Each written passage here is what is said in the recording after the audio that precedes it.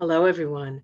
Dr. Victoria Skirbo here. So we're doing the tarot portion of the taroscope for the sign of Gemini for the month of March 2022.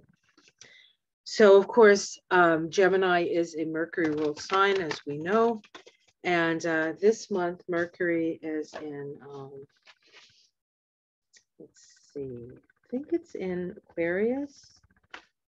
And does it move into Pisces? Yes, it moves into, it's in Aquarius and it moves into Pisces on the 9th. It's only in Pisces until the 27th. So math in my head, 18 days, and then it moves into Aries. So your Mercury's moving quick. Mercury's moving quick. Mercury spent a lot of time in Aquarius and Capricorn through its retrograde cycle. So now things are starting to move. So you're going to start to feel things moving. And then, of course, Venus being in Aquarius, and actually Mars also, Venus and Mars being in Aquarius,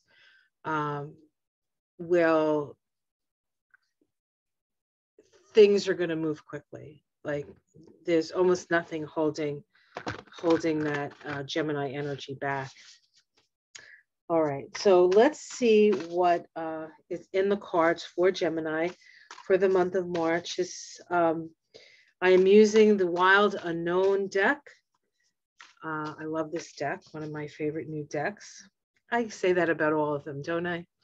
I love this deck. I love that deck. I love them all. Well, not all of them. Some of them are a little hard to take, but this isn't one of them. I'm just going to get some shuffling up. Oh, it does feel good for you guys now that the nodes are no longer in Gemini.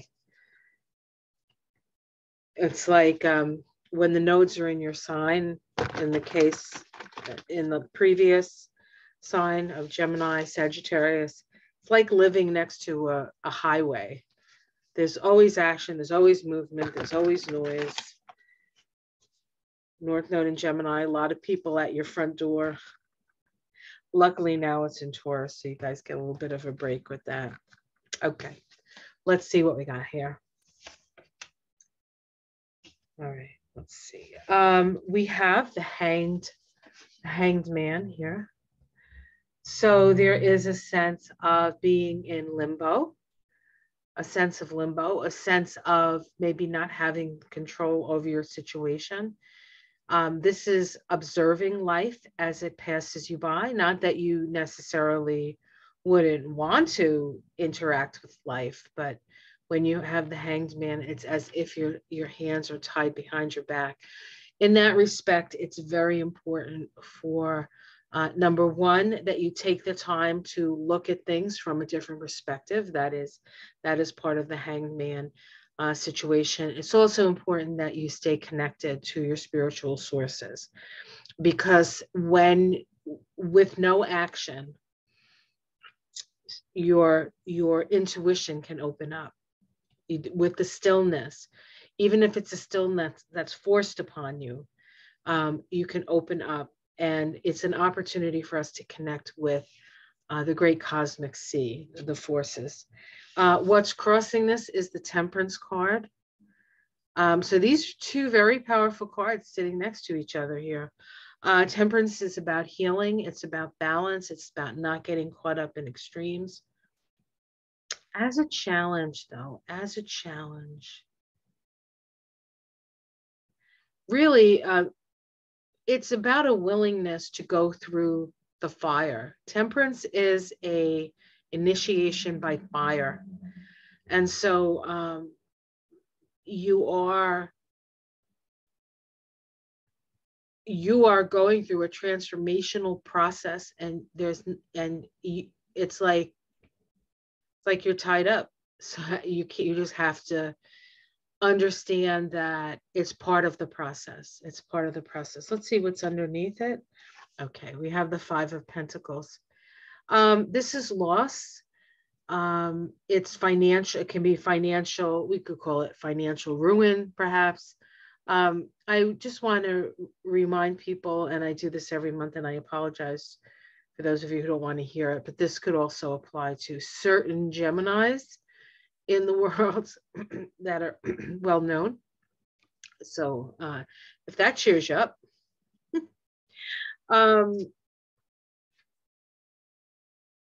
The Five of Pentacles is a disruption and loss.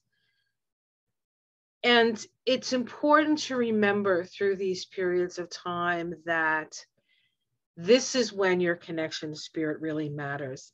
Actually, in the Kabbalah, in the way that I connect the numbers to the tree of life and the tarot card, this is the 73-1 vibration.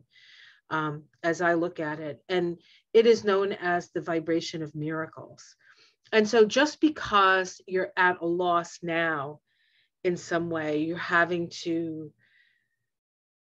let go of maybe something that was precious to you. It could be your resources. It could be a person. It could be a relationship. I don't know. But its time has come. It's time to change. The 5 is about change, and it's at the root of the reading. And so change has to happen, and you have no power over that change. You have to accept, surrender, and know that this is a spiritual initiation that you're going through.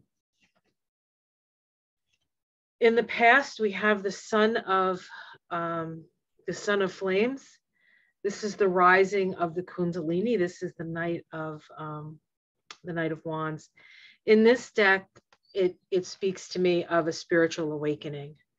And so in the past, you've had a spiritual awakening. And as somebody who's had a number of spiritual awakenings, in my experience, usually it's like spiritual awakening, and then everything just goes kerplooey, and then it settles down, and then you're like, oh, I see. But it's almost like the rising of the energy, the rising of the Kundalini force, the rising of upsets the apple cart to a point where you almost don't recognize what your life is going to be after that illumination. And so it may, let's just say spiritual initiation and spiritual illumination is not for sissies. I mean, if you're seeking that, or even if you're not seeking it and it happens, know that this is a process that you're going through. Don't judge it. Surrender. Let's see what's in the sky.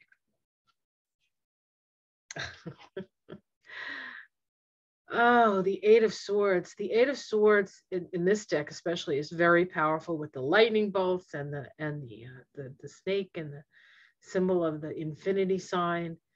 This is choices, decisions. In the case of certain Geminis out there, it could be justice, truth is exposed. Truth is exposed. See what's in the immediate future. The Three of Cups.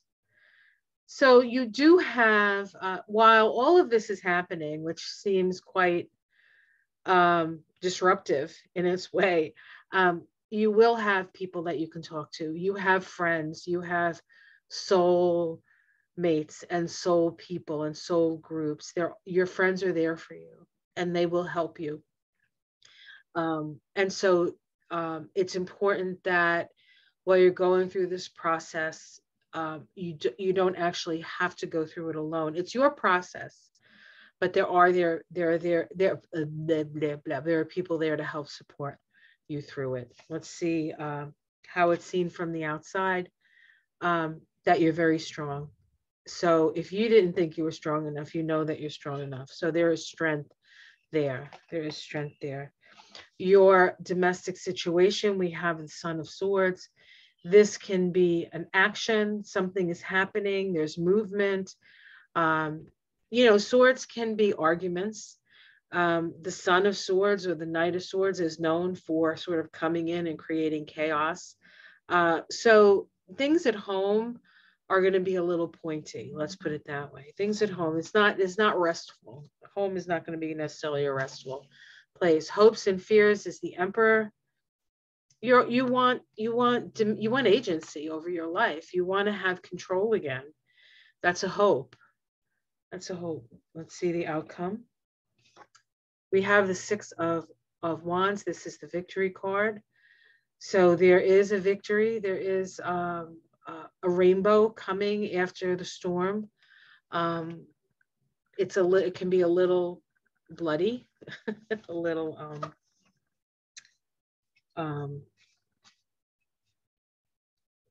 there may be some cleanup to do. There may be some cleanup to do. And then we have the Wheel of Fortune. So a change in fortune. So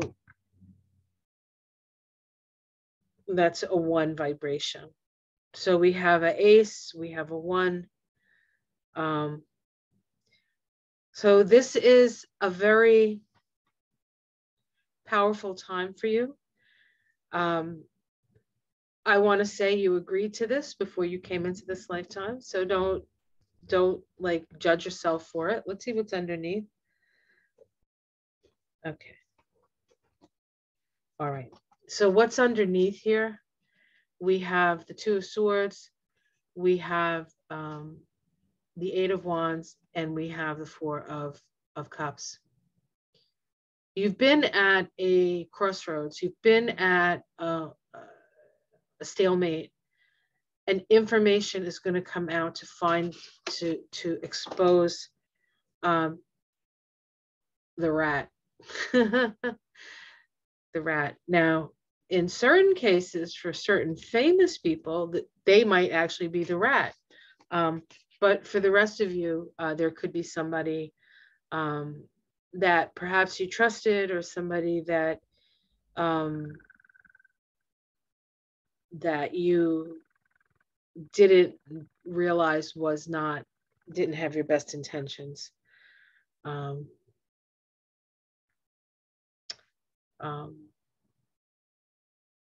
So if there's a decision that you were holding back on because you didn't have the information, you get the information, and then you can change things, because that eight of Wands moves things very quickly. So yeah, so that's Gemini. Wow, that's powerful. All right, guys. Well, I hope you enjoyed that.